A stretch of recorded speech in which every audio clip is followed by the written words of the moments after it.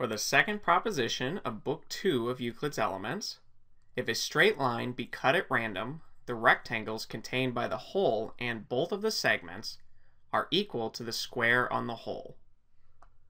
So if we start with some straight line, let's say the line AB, and we cut it at some random point C, then what we're trying to prove is that if we create a rectangle from the lines AB and AC, and if we add that to the rectangle contained by the lines AB and BC, then these two rectangles added together will be equal to the square formed by AB.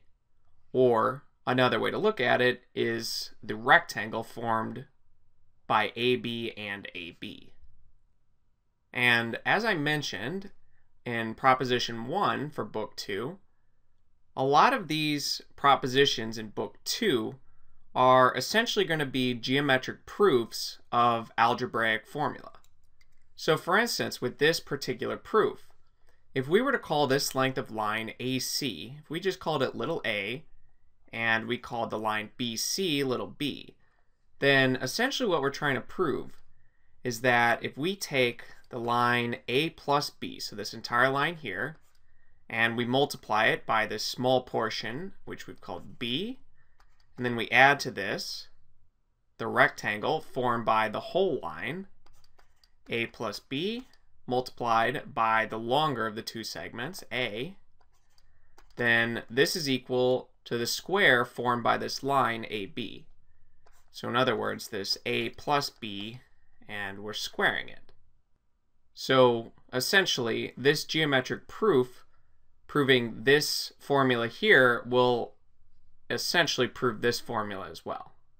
So let's start this proof by first constructing a square with the line AB. So we can call this A, B, E, D. And we can do this because of Book 1, Proposition 46. And from here, let's create a line through the point C that's parallel to the line AD. And we can call that line CF. So it's parallel to the line AD, and this comes from Book 1, Proposition 31. And I also want to note that since we have the square ABED, that all of its sides are equal to each other. So we can say that AB is equal to AD, and these are equal to DE and BE. And at this point, we can already sort of see the proof. So what I mean by that is that we have this square on AB, and this square is composed of these two rectangles.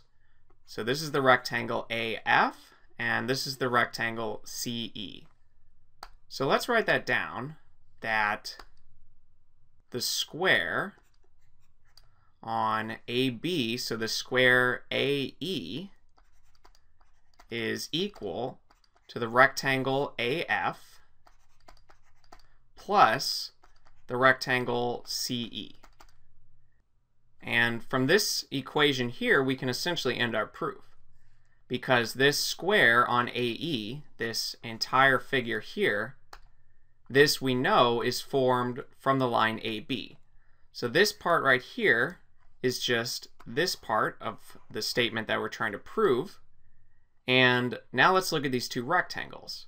So the rectangle on AF, this rectangle here, this is formed from the line AC and AD.